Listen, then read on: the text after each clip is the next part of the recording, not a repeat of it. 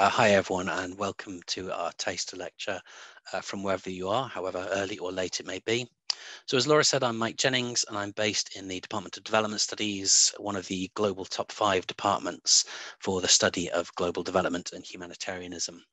So what I'm going to do this evening is just to give a taster lecture, which is a short example of how we discuss issues and topics in our program. So I'll speak for 25-30 minutes and then leave plenty of time for questions.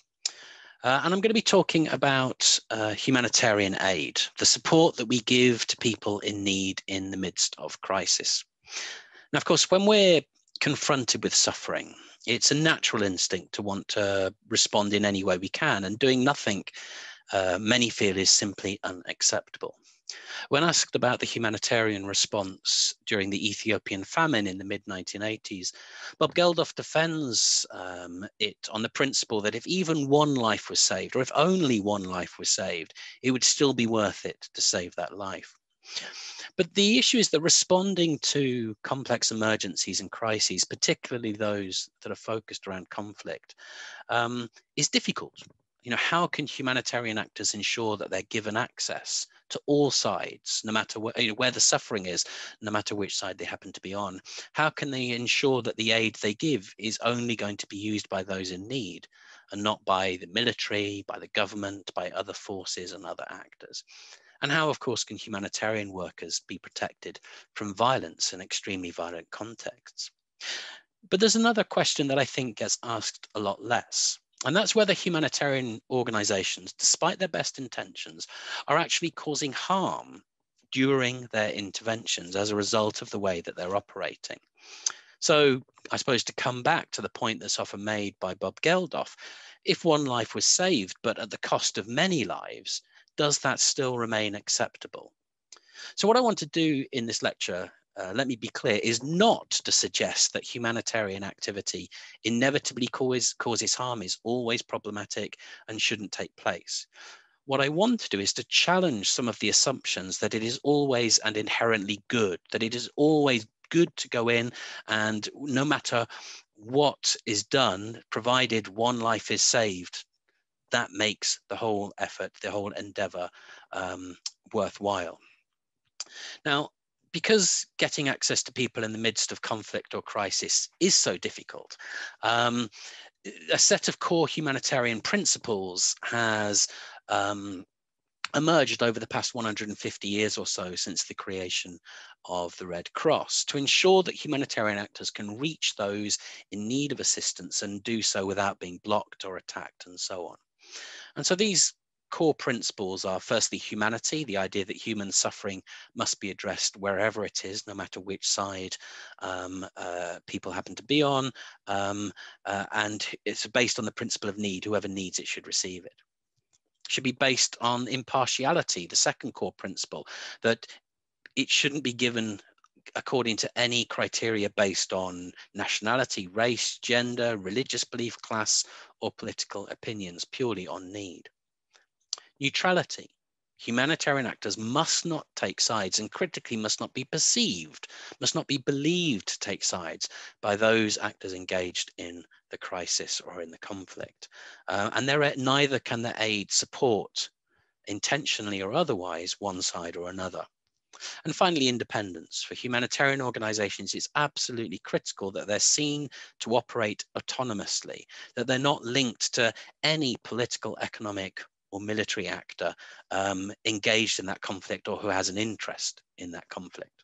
Now, of course, no one suggests that these principles are easy in practice, and they've led to some critical failures.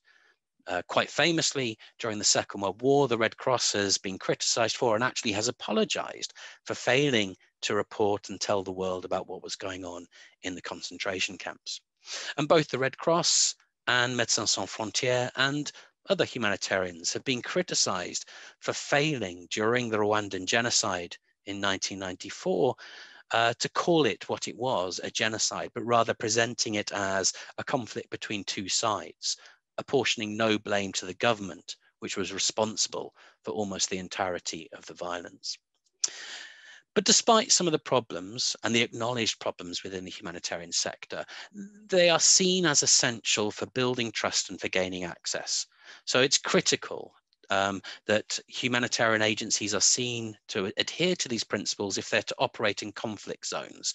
So various sides will let them in, will understand what their job is, and will give them access to those people who need assistance. And of course, it can help protect the humanitarian organizations and their workers, their staff, and the facilities that they run, the clinics, the hospitals, the feeding stations, and so on, from attack, because they're seen as being impartial, catering to all, no matter what side they're on. Now, what I want to do is to suggest not that these are poor or bad or always have bad outcomes, but to suggest that actually engaging in emergencies, because it is so deeply political, because it is so difficult, sometimes harm can be caused even when humanitarian actors are adhering to the principles. And some might argue that actually a blind adherence to the principles can sometimes make this harm even worse. So to return to the Ethiopian example that I briefly mentioned at the start, for many people of my generation in particular, the response to the Ethiopian famine of 1984 to 5 was a moment of great global awakening. It was inspired by a series of news reports by the journalist Michael Burke and the cameraman Mohammed Amin, which described what was happening as a biblical famine caused by a catastrophic collapse in food production. The Live Aid concerts that followed, just those concerts alone raised $127 million, which is about $400 million in today's money, which at the time was one of the largest amounts ever raised by a single appeal across 24 hours. And humanitarian actors, NGOs, and other organizations flooded into the country to provide relief. But the problem was that this wasn't a famine that was caused by food shortage. This was a famine that was caused by a government prosecuting a war against people in the north of the country and using famine, using the destruction of food sources deliberately to undermine the rebellion and to reassert its own authority. So what then was the consequence of the mass humanitarian effort to bring food aid into the country, which undoubtedly did save lives? No one is denying that many, many lives were saved by the actions of those humanitarian agencies. But it's also true that because food was being brought into the country, the government was able to direct some of its spending that it otherwise would have had to spend on food towards the military. So it allowed it to re-establish the strength of its military in prosecuting the war. The government also diverted some of the stocks, the food stocks, to supply its own soldiers.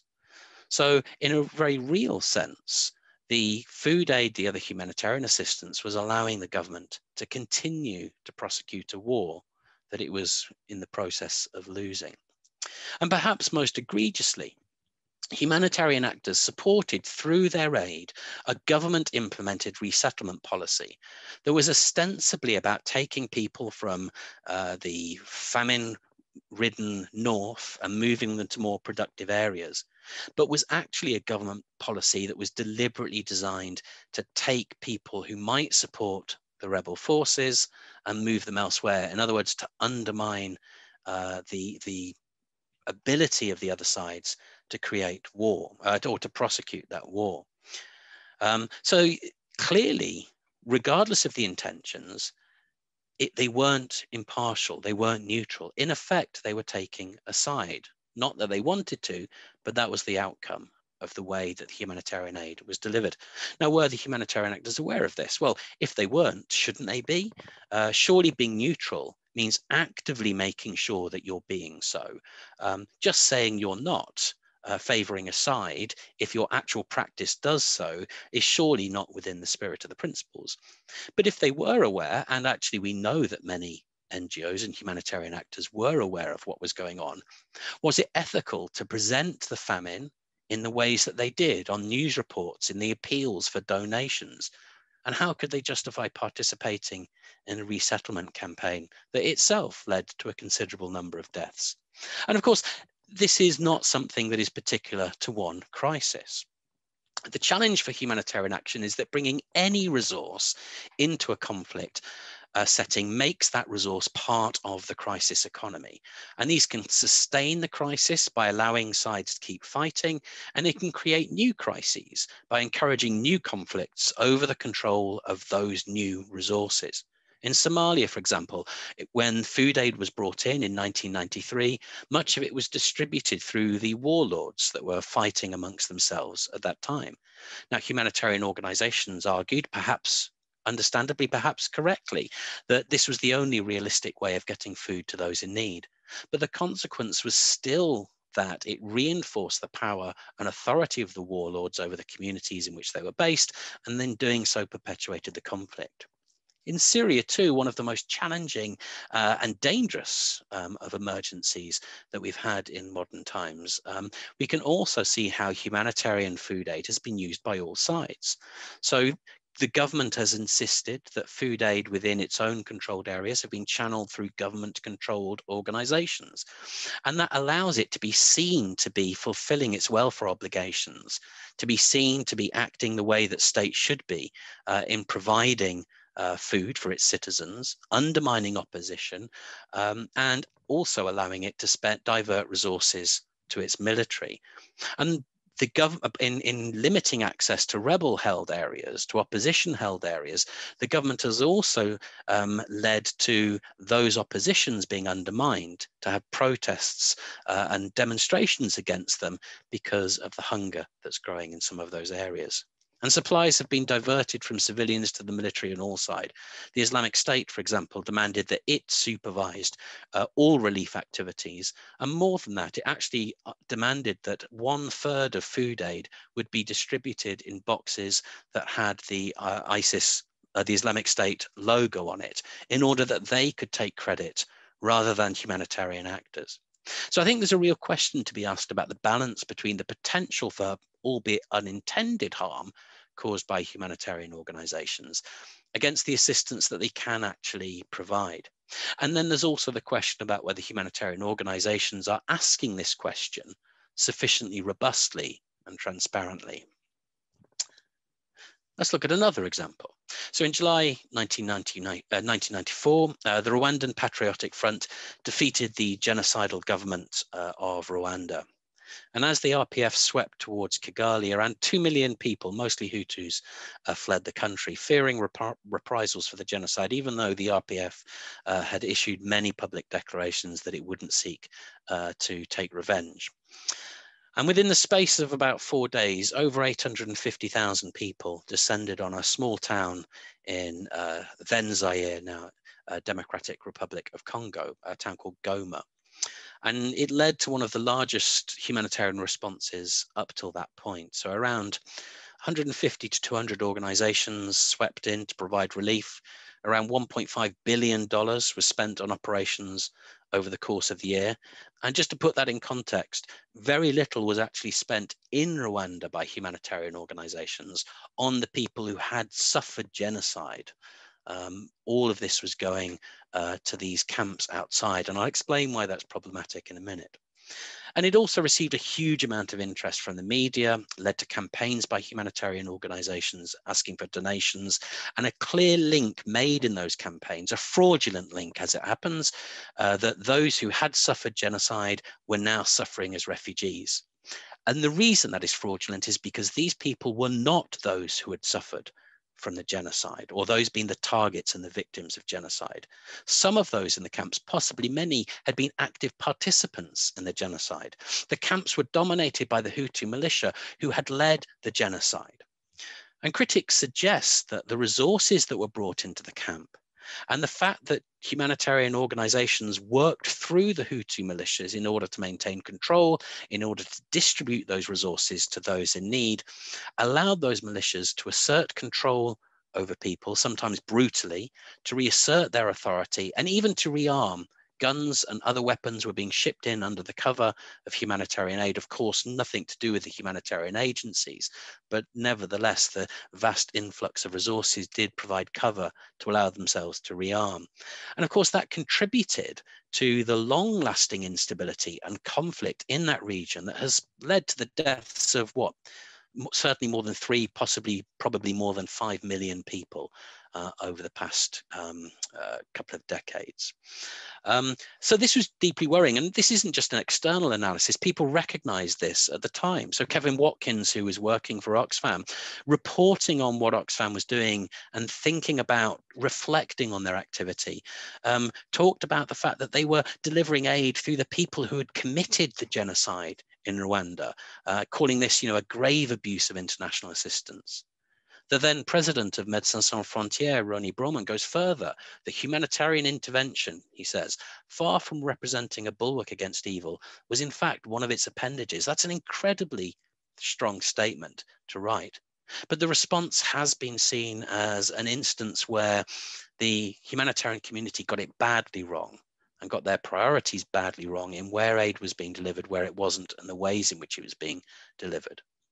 And some have argued that actually one of the problems is that humanitarian organizations survive on donations. They need income in order to carry on existing. And these emergencies can often be used, if they're presented in the right way, to boost their profile and therefore to boost their funds. So Mills, for example, talks about the fact that they're the perfect opportunity to raise funds for the immediate emergency, but also long-term funds that keep them going. Terry, talks about how Rwanda provided a show of suffering in which the enemy was the virus and the savior was humanitarian aid. And the question we have to ask ourselves is this just a unique example of extremely poor behavior, extremely bad practice? Or can we see elements of this, perhaps not to the same extent, but nevertheless similar outcomes and similar processes in other emergencies? And many would argue that we can. And humanitarian responses can also cause harm through the way that they're implemented. So the response to the Haiti earthquake in 2010 was, another of those watershed moments, the largest one, humanitarian response up until that point. $5 billion was spent in the first few months alone, and vastly more over the next 18 months. But it was also seen, and it's been, evaluated and is used within the humanitarian sector as an example where things went wrong, where the response actually not only didn't necessarily do as much good as it should have done, but perhaps in some cases actively caused harm. And this was due to simply poor practice in many cases. So communication between the various organizations was incredibly weak. There was very little coordination, which led to replication of efforts, lots of organizations working in some areas, leaving other areas devoid of any response, and undersupply of resources in some areas because people simply weren't talking about what they were doing and where they were doing. There was weak engagement with local communities. The major meetings between the major humanitarian donors were all held in English. How do you justify that in a French-speaking country? Of course, that excludes local population. And these are the populations that are going to have to rebuild, reconstruct. They need to be front and center at any humanitarian response. Many of the incoming humanitarian organizations had become, because like everyone, they were incredibly moved and wanted to act and respond to the suffering they saw on television. But that didn't mean they actually had the skills or the resources. And many didn't have the skills or the resources or the experience for dealing with an emergency on this scale. Some organizations didn't even come with enough resources to provide for their own food and their own housing, which meant that some of the incoming aid that was meant to go to those people who had just been through this terrible earthquake had to be diverted to support the humanitarian actors. Again, that seems to me to be fairly dreadful in terms of practice. But perhaps even worse, particularly from a health perspective, volunteers can come in, as they can in many of these vulnerable contexts, and work without necessarily needing to prove or demonstrate they have the credentials to do so. And whilst this might not matter for some functions, if we're talking about medical practice, if we're talking about people practicing medicine and health interventions who aren't necessarily qualified to do so, that would be completely illegal in any global north country. So why would we suddenly find it acceptable just because we're talking about the midst of an emergency? And again, we might say that the example of Haiti is particularly egregious, but it certainly isn't unique. These aspects are common across many humanitarian responses. And the consequences for vulnerable people can be both catastrophic and also incredibly disempowering. People don't lose their rights. People don't lose the right to good treatment, to effective responses simply because they're suffering through an emergency. But in those contexts, it's all too easy for the humanitarian organizations to use their power to control everything and to exclude local organizations, local individuals, and local communities from their decision making.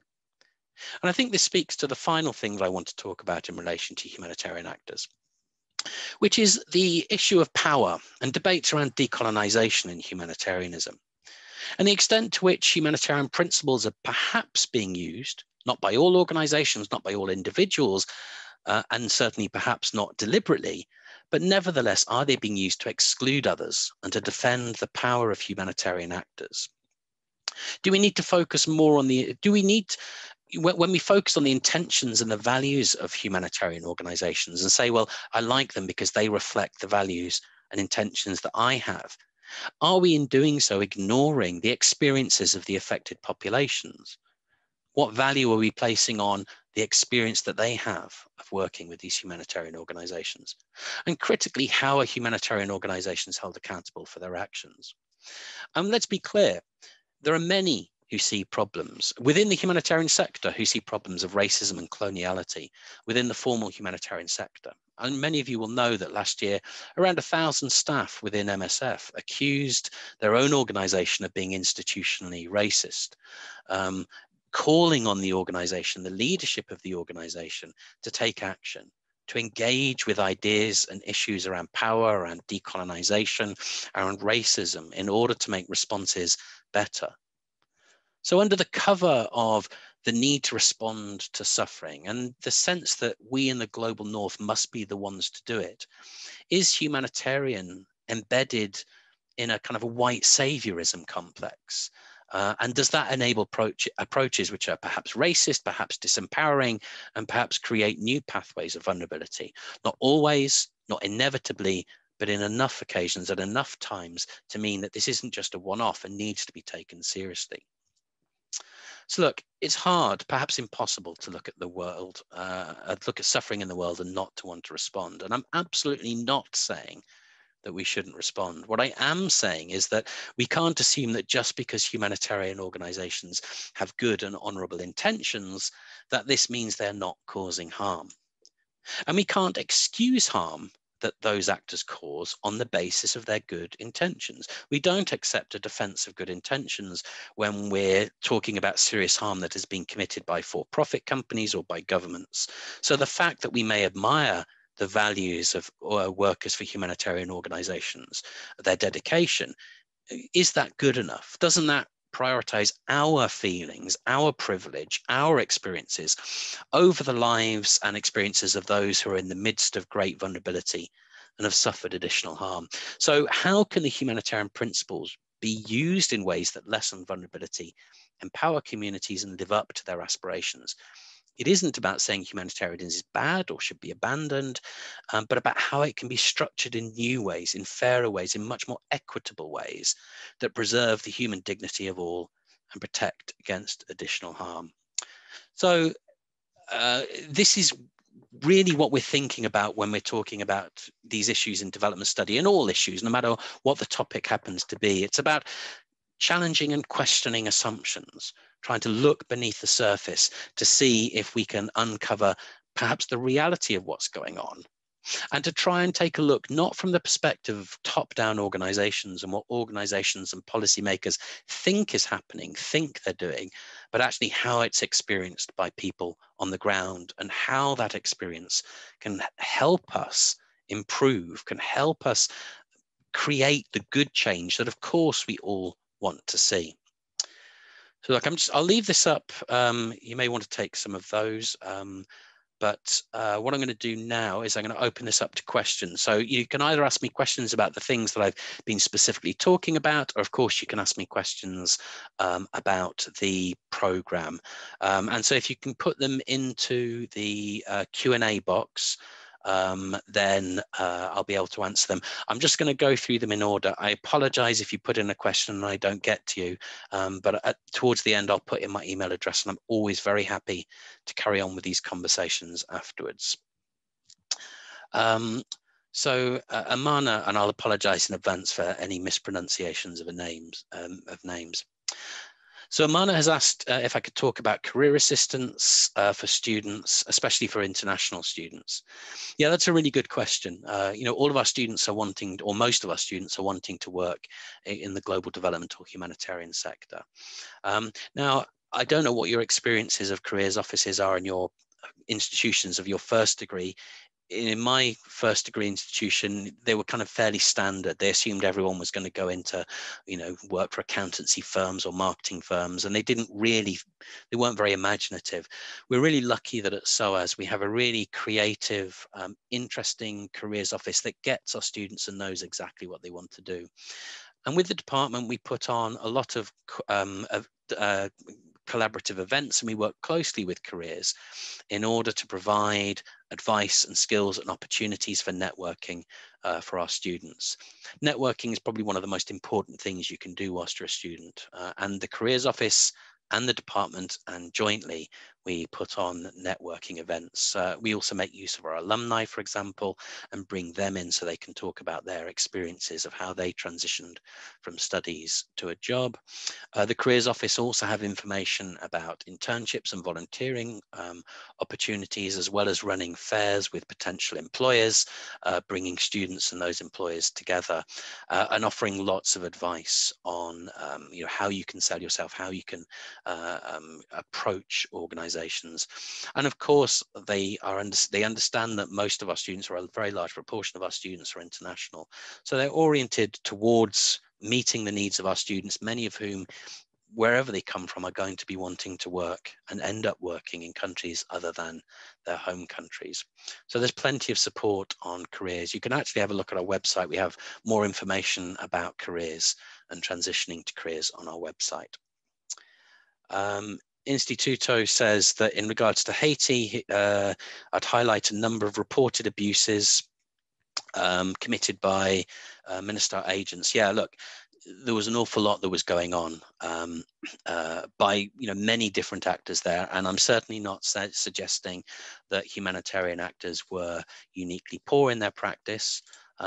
Although I think that there is a significant gap, perhaps sometimes, between the proclaimed values and ways of working that humanitarian actors suggest that they have, and the actual realities. You know, for those who've been in the UK, or in the UK a few years ago, when we heard about some of the things that happened with Oxfam, a leading NGO in Haiti, particularly around the use of sex workers and engagement with sex workers, the real surprise for those who work in humanitarianism was that this was, you know, one of the first times that such things had become public, not that they were going on. That was no real surprise to anyone. But certainly, you know, a crisis and emergency context, because of the huge power differentials, means that all kinds of abuse are going on by all kinds of different actors. They're incredibly difficult environments, of course, to work in. Okay, so someone is asking for the research of international development program, how many students will SOAS take for this year? And can you take the, yeah, so we don't really have a set number of how many students we have. The research in international development is not exclusively, but often used by those who want to go on and do a PhD.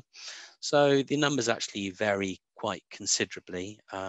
So it kind of averages somewhere between 15 and 20 students, but sometimes it's a bit more, sometimes it's a bit less. You know, if you meet the criteria for it, we will make you an offer. So that is the criteria. We don't kind of have a cutoff number whereby we say we're not going to accept any more people on this program. And we have a pretty good idea of how many people are going to want to do each program each year within a band. So if you're worried that you might not be accepted, please don't. If you've met our criteria, you will be made an offer. Okay, I'm just going through. I'm going to come back to your next one, Instituto, just because I'm going to give other people a chance to speak, but hopefully I'll come back to that one if we have time. Okay, so Charlotte is asking, good question about when module enrollment happens for programs starting in September. Laura may be able to answer this better than me. I think it starts happening over summer. Is that right, Laura? Yes, that's right. So the registry will get in touch with you over the summer to let you know the exact sort of timetable for your enrolment. But generally, module enrolment will happen as part of your overall enrolment process just towards the end of September. And I should say that, you can find details of all of our modules online. So if you go to the program that you're taking and you will be taking, and you click on the structure, then if you can see all of the modules, and each of those has a link. So you'll be able to click on that link, and it will give you a brief outline of what is looked at in that particular module. And if you're not sure about what module to take, just get in touch with that module convener, the person who runs that module. Their name will be on it, their email will be there, and you can just ask them for more details to see if it's the kind of thing that you want to take. There is also when you get to SOAS, once you've enrolled, there is, you'll have about a week if you want to change your mind and change to another module. You have about a week to be able to do that. So I would always recommend that you do sign up over summer, but there is an opportunity. The only limitation on that is if it's in a classroom where there are limited numbers, then there may need to be limits put on it. But any questions about modules you may have, just get in touch and someone will be able to tell you about their module. George has asked about examples of things that you may deal with in your job after development studies. This is absolutely impossible to answer, I'm afraid, because our students go on to do such amazingly diverse things. So most are going on to work in the global development or humanitarian sector in a whole different range of functions. You can see on our website the type of jobs that our students go on to do. And what I would want to emphasize is that our students come to us because they want to make a good difference in the world. They want to create social change. And what our programs can do is to help you find that place where you can make the change you want to, in the area that you want to, in the way that you want to, and know what it is you're doing, and be able to understand what the likely outcome of the things that you're doing are. So there isn't a kind of a, these are the kind of things you'll be doing, other than most of our students will be working in the global development or humanitarian sector. So it's the kind of roles you would expect there, be it for international organizations like the UN or national donors or NGOs and other charities and so on. And you'll see if you look at the website, actually, not all of our students go into global development. Some go into journalism or government, even to kind of private sector and banking. So it's about the skills that our programs provide. And one of those core skills, I think, is cultural intelligence. And this links back to the SOAS idea that we look at things through a contextual lens. It's going to become increasingly important for employers, I think, that people understand that you can't simply replicate the same idea, the same policy, the same approach in country after country or region after region, that you need to understand the context in which you're engaging. So for anyone, whatever sector you're working in, whether it's global development, humanitarianism, or anything else, having that deep contextual cultural intelligence is going to be really important. Those are some of the strongest skills that our students develop whilst they're here. Okay, there's a question about scholarship opportunities. Go to the scholarship webpage on the website that outlines all of the scholarships that are available to you. Do so as soon as you can, because some have deadlines that will be coming up. It's also worth checking back because if any new scholarship opportunity comes in, whether internal to SOAS or external that we found out about, it will be advertised on that page. So if you go to the SOAS website, type scholarships in the search box, it should take you to the section, and that will give you all the information we have. We do have SOAS scholarships, so do apply for them. Have a look, check out the deadline, and make sure that you do apply. Ariana's asked a question about the practical skills and experience. So I've answered that in part, I guess, about the cultural intelligence, the contextual knowledge. We do also have modules that engage with more practical tools and skills in relation to development and humanitarianism. But really the key skills, what employers are most interested in, as well as the cultural intelligence, is your analytical ability. I mean, you can teach someone how to do a particular technique. how to write a project proposal, for example. But it's much harder to teach people how to analyze it, how to think critically about it, how to know which questions you need to ask in order to make sure that it works. And it's that critical ability that is so important. And that, I guess, for me, from what our employees tell us, would be one of the core skills that you get from this. So, of course, there are the practical elements. There's the deep knowledge about development theory, development practice, and development policy, and an understanding of what development is, what it could be, what it should be, and so on.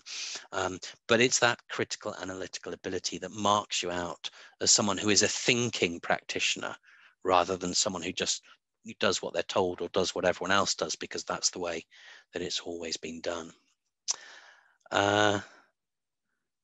Okay, so Mariana, I'm deliberately not mentioning complimentary compliments, but comments. But thanks for them. I do appreciate them.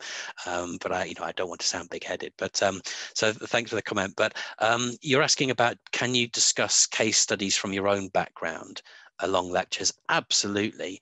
Probably about half of our students are coming with some kind of experience working in the sector, and many others will have experiences just drawn from day-to-day life across a whole range of different countries. The reason that our tutorial discussions work really well is because students bring those experiences. And of course, you can refer to them in your work. If you have particular interests, you can follow those up in the further reading that you do around the particular topics. So yeah, we actively encourage, what we want students to do is to bring those experiences, to talk about them, particularly when they contradict something that the lecturer said or something that you've read in the literature, because that's really nice to have some, well, okay, the literature, the academic literature says this, but in my experience, this is what happens. And that's where you get really dynamic, interesting conversations that advance everyone's learning. And what makes it so satisfying for us as lecturers to teach these modules, because we're also learning through our interactions with you and with our other students. Okay. Right, so someone has asked if I'd recommend this program for someone who's already studied international development. I think there's an extent to which you'll have to look at the structure and see whether you think that this is repeating the things that you have already studied. I think the only thing that I can say is that we do have quite a lot of students on our program who have studied international development at undergraduate level and still come on to do a master's. And it's not necessarily that unusual. If you think about it, someone who's done a politics degree may well go on to do a master's in politics. The expectation is that when you get to master's level, you're doing it at a deeper level. You're perhaps engaging in different sets of learning through options and so on. But do take a look at the detail of the structure. And if it isn't sufficient, if it doesn't really answer your question, get in touch with the program convener and perhaps talk about it with them. And that should give you a clearer idea.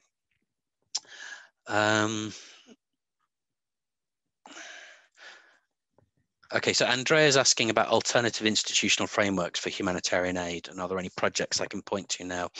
Perhaps not necessarily projects, but I think there are an awful lot of debates that are going on. The person I would actually recommend is Marc Dubois. So that's M-A-R-C, first name, second name D-U-B-O-I-S. So he's actually he's linked to our department, but he's writing some really interesting things. He's former president of MSF, but writing some really interesting things about power, coloniality, racism within humanitarianism. If you've worked in the sector, you will be aware of things like the Sphere Project, which is an attempt to increase accountability of humanitarian organizations and ensure that they better meet both the human rights and the actual needs of those suffering. So that's quite an interesting thing to look at, a set of standards to look at, and also read some of the debates about that. We can always provide anyone with all kinds of different readings. So if you're interested in reading in a particular area, look up on the website, see which member of staff works on that area, or you can just email me and I'll pass it on, and we can always try and think of interesting things for you to look at. So get in touch for that. In fact, while I'm here, I'm just going to, in the chat box, because I know some of you may have to go, I've put my email in there as well. But anyway, I'll try and carry on answering as many questions as I can. Right, sorry, because it keeps moving. I'm just trying to get where I am now. Okay, so someone is asking about an extra language. Can you take a language as well as the MSc? So yes, actually we can. We have what's called an open option, and what that means is that in addition to the core, so that the development studies modules that you need to take as part of your degree, you can take one option outside of our department, and that can be in whatever you want, provided it's opened by the other departments. So many people use that for a language. Some people use that to look at a particular country or a particular region, their history or their politics. Some people do things like music or art. So that really allows you to shape your degree and gain additional knowledge as you want to. And certainly learning a language is a possibility. I did my master's at SOAS, and I did a language, and I benefited tremendously from doing that. Okay, something from Elisa on the actual things that I was talking about, asking whether humanitarian organizations work in a logic of charity and they create relationships of dependence instead of empowering populations to improve their situations. Yeah, good point, Elisa. And I think that is one of the strong critiques of humanitarian sectors. Not that they necessarily do that deliberately, but that may be one of the inadvertent consequences of the way that they act and their approaches that they take. And I suppose that's really what I meant when I was talking about the idea of white saviorism. And there is that profound narrative. Again, it can be quite difficult for humanity. I mean, no one is pretending that it's easy for them. So there can be a degree of sympathy. And one of because the principle of neutrality means no engagement in politics, there are those that say, as soon as you engage in reconstruction and rebuilding, that actually becomes political because it moves into the territory of development. And because development is political, therefore, that means that humanitarian organizations shouldn't be engaged in that. They should simply be about, the sticking plaster at a time of need. Personally, but this is a personal view, I'm not entirely convinced by that. I think the idea that humanitarian emergencies are not political or can be engaged in without politics coming into it is a nonsense. And I think it's a myth that's convenient. But it does create some of these problems around that.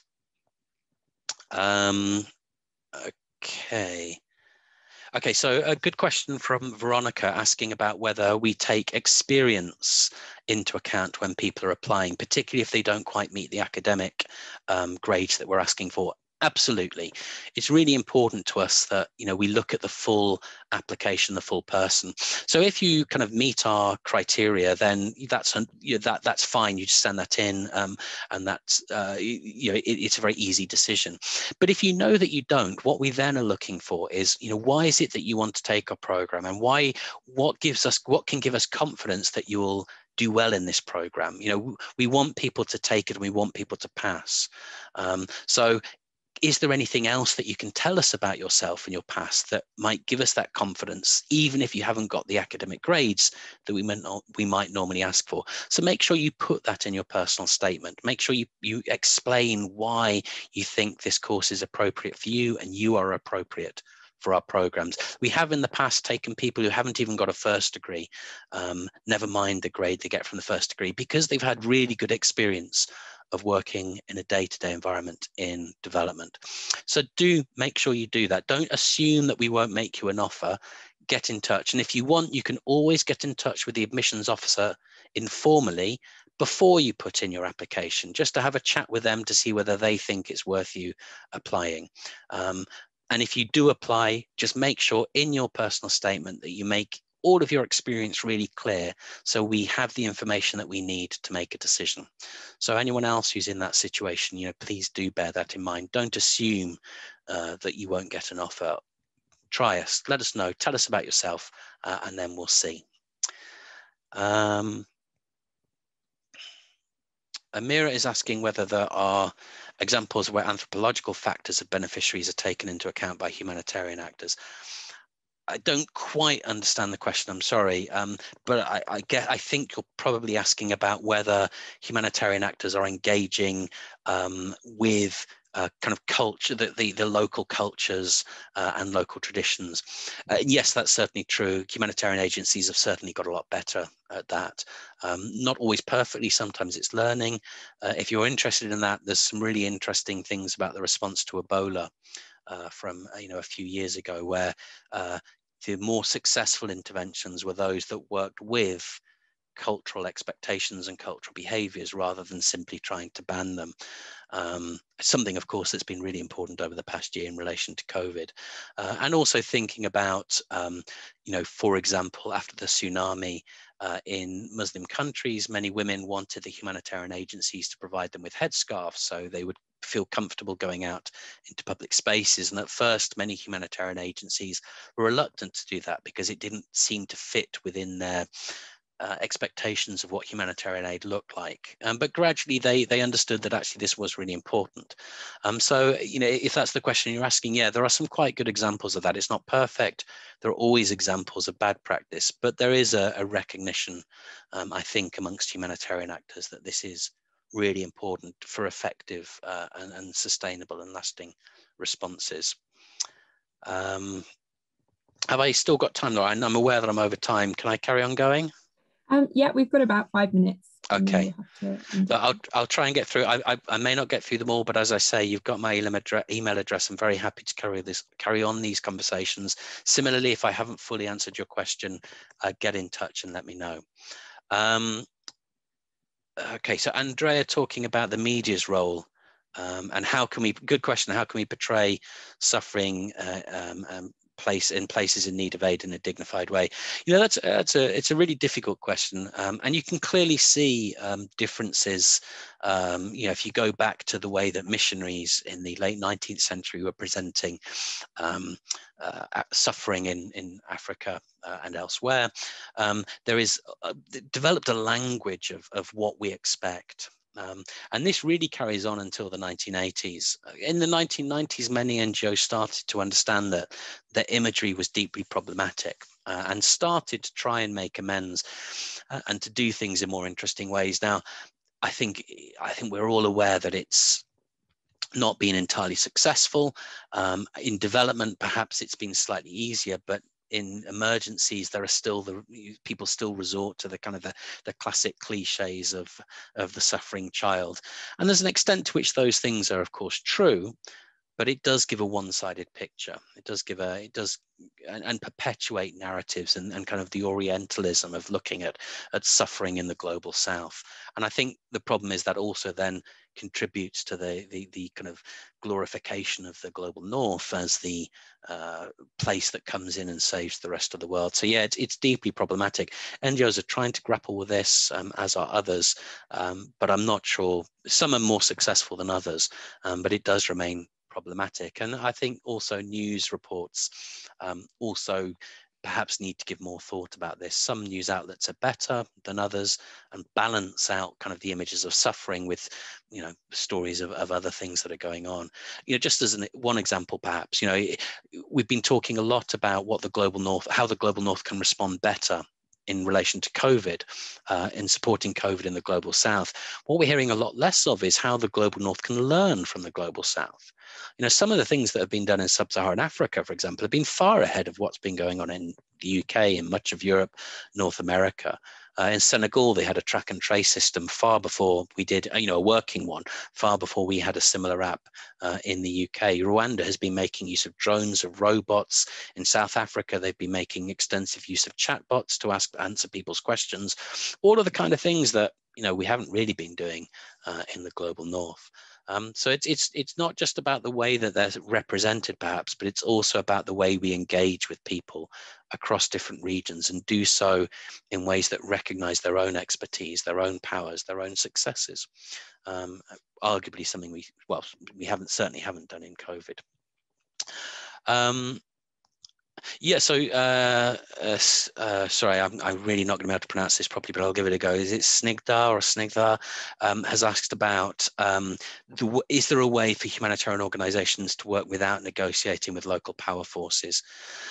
Yeah, that's a really difficult question. I can only suggest that you take the humanitarian module, because that will answer it far better, and it will probably take a whole module, if not a whole program, to answer that than I can. It is really difficult because these situations are so complex. So I think it's very rare that organizations can go in without any kind of negotiation. Um, uh, and then they try and keep as much distance as they can. I think equally problematic, and this is, for example, in Afghanistan, where some NGOs have been working alongside the foreign military as part of the Global Alliance, the Global Alliance forces that have been operating there. And that is really worrying. So when you have, like, Save the Children Australia, who have been not quite embedded in the Australian Army, but working alongside them, and are therefore seen to be participating or willing participants in the foreign occupation. So on the one hand, they would argue, but we have no other way of reaching those people in those remotest of remote villages. But on the other hand, they are supporting a deeply problematic conflict, and they are supporting a particular side in doing so. So there may well be ways. I think it's incredibly difficult, which is my way of just saying it's very complicated, and I'm not sure. It took me a long time to get that. So someone's asking about whether the course provides practical experience. So we do have modules where we teach you practical tools. Development practice, where you learn about the tools and the techniques that are used in global development by global development organizations or humanitarian organizations. For people doing the dissertations, there is absolutely no requirement to do field work, because many of our students simply can't.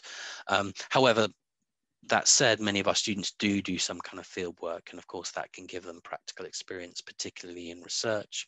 And then of course many of our students are also undertaking internships or volunteering for relevant organizations, so that gives you those kind of experiences as well. So I guess it's a combination of all of those kind of things. Okay, so a question from Nadine. I think this is probably the last question I'm going to be able to ask. So, anyone else, please do get in touch with me separately. So this is asking about the online program, the MSc Humanitarian online programs, and the Humanitarianism Aid and Conflict program. So I know this year has been a bit strange. So effectively all of our teaching has been online. But obviously, as with everyone, we're hoping things go back to more normal from September. So we do have online programs which are only taught online, and we have our on-campus programs. So they have slightly different structures. They have, they cover many of the same areas in terms of the curriculum, but not entirely the same. So it's not that they're exactly the same program, but they're designed, some people don't want to come to SOAS and will want to learn at a distance, and some will want to come. It's not quite that simple. So I think it's the best thing there to do is to look at the structure and see which of the programs best suits you. And many people, especially if they're working full time, they may not actually be able to come and study. In those cases, our online programs, either in humanitarianism or in international aid or in environment. If you look at CEDEP, CEDEP, it's part of the department. They offer online distance learning programs in environment. They're a really good option for those people who can't, for whatever reason, come to SOAS. They're really good degrees. They are slightly different, but they are sort of equally good in terms of the quality and in terms of their reputation. So it's worth having a look, but as with all things, have a look at the structure to see and the way that it works, just to see which one works best for you. It's much easier, for example, if you're doing a full-time job, to do an online degree rather than to do a part-time on-campus degree, just because the amount of time that you need to spend learning makes it difficult, if not impossible, to combine with a full-time job. But the online programs are designed for those who are working full-time, so they can be able to complete them. So I hope, but get in touch with the convener of the distance program and the campus program if you have any specific questions, and they'll be able to explain it in much more detail. So thanks everyone for your comments. I know I've not been able to answer them all. Please do get in touch if you have any questions, either about the things I've talked about today or about any of our programs. You don't have to get in touch with me directly. You can get in touch with the conveners of the program to which you've applied, or the conveners of modules, or you can just get in touch with me, and if I can't answer the question, I'll know who to pass it on to. So I hope you enjoyed that. I hope you found it useful. I hope it gave you a flavour of how we teach at SOAS and how we engage with issues, and how we think about that kind of critical questioning, but positive, I hope, analysis. And I really look forward to seeing you all in late September, October for the start of the next academic year. Thanks, everyone. Bye.